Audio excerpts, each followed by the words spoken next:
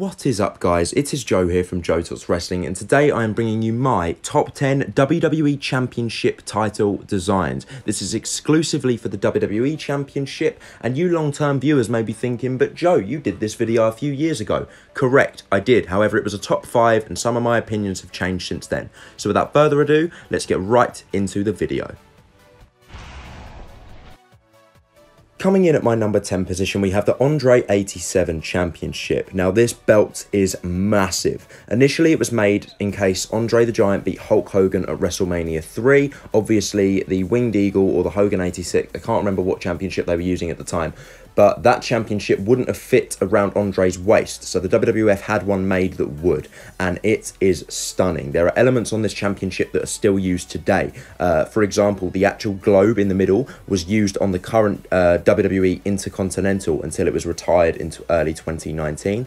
Anyways, obviously this belt was never used in ring. It was seen on TV, but because Andre didn't beat Hulk Hogan, it was retired and instead re-leathered onto a white strap and sent off to be used in the film No Holds Barred. For some reason, it didn't get used in that film either, so Vince McMahon personally gave it to Planet Hollywood and they had it displayed in their building for years to come. I have no idea where it is now, but overall, it's a brilliant design. I love it, and it's at my number 10 position.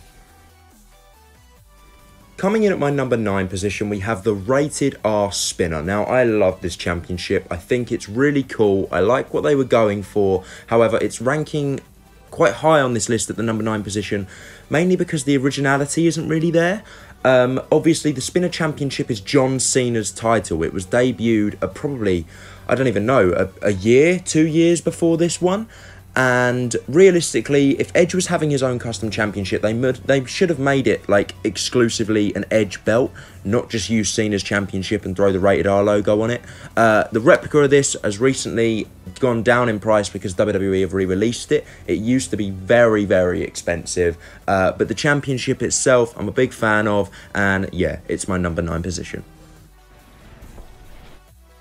Coming in at my number 8 position, we have one of the most short-lived championships on this list. This is the big logo WWE 2013 Championship, known to some as the Rock Belt. This title was debuted by The Rock in January of 2013 after he beat CM Punk for the Spinner Championship, and it was retired on SummerSlam 2014, so it was only around just over a year, and it was held by guys like Daniel Bryan, The Rock, Cena, Randy, and overall, it's an okay design. You know, I didn't really like it at all a couple of years ago when I made my previous list, but recently it's grown on me watching old stuff back. Obviously, Daniel Bryan's win at SummerSlam, very nostalgic for me, so seeing him hold this championship high, it does give me nostalgia, and obviously this is the base template for the current WWE Championship, so I feel like this is sort of the ugly sibling of that championship. However, I do think it's okay. It has grown on me over time, and that is why it's my number 8.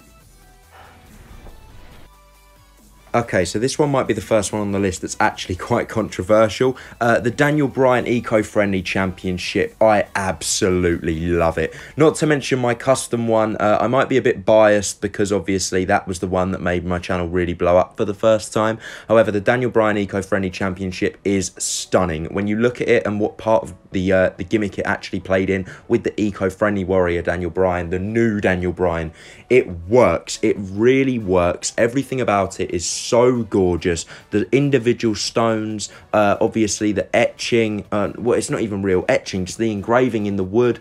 It's fantastic. And to know that this is an actual hemp strap with real wooden plates as well, it blows me away. The Daniel Bryan Eco-Friendly Championship, I absolutely love it. It played the perfect role. This is what a custom championship should be. It should reflect on the character, reflect on the gimmick, and add to it. And this one has.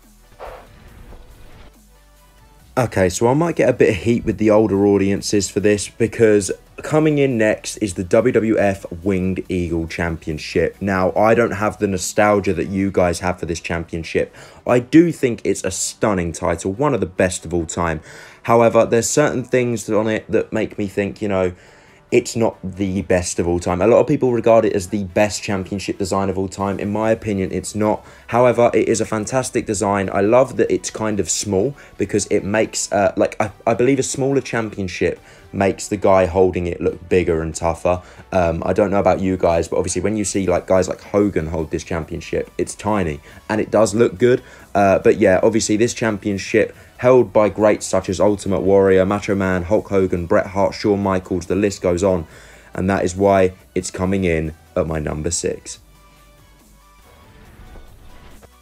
Coming in at my number 5 position, we have the WWF Stone Cold Steve Austin Smoking Skull Championship. Now, this title is gorgeous. This is exactly what a custom personalised title should look like. And the story behind it is even funnier. So back in the 90s, when Austin was WWF champion, he actually hit a Stone Cold Stunner on Vince.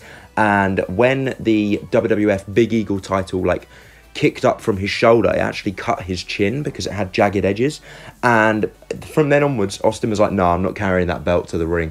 So he actually went behind Vince's back and got Joe Marshall, to create 2 Austin Smoking Skull Championships, one in nickel plating and one in gold plating. Now, he wanted it in nickel initially to match his vest, but he actually went with the gold because obviously it's the main championship. And then he took it out on Raw without Vince knowing. So I don't know how true this story is. A lot of people have said it's false over the years. A lot of people have said it's true. But either way, the championship is gorgeous and it is absolutely fantastic. I would love to own my own one. Obviously, WWF replicas are incredibly hard to come by. You're better off getting them made by a belt maker nowadays. But yeah, WWF Smoking Skull, a thing of beauty. Let's move on to number 4. Coming in at number 4, we have the WWF Big Eagle Championship. And to be more specific, we have the black strap, white painted scratch logo version.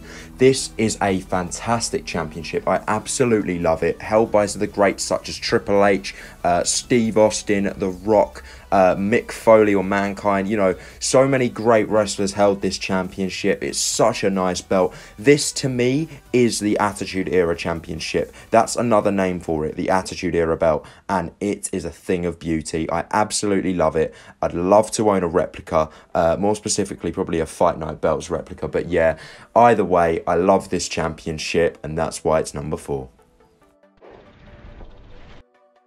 Coming in at my number 3 position, we have the WWE Undisputed Championship. Now, there is so many versions, so I'm literally just saying, the Undisputed in general is my number 3. I believe there's 5 versions, all consisting of different paintwork, different logos, different strap lengths, different amount of plates. It's insane. And don't even get me started on the size. I'll put a photo up in a second where you can see the difference between, I believe, the version 1 and the version 2.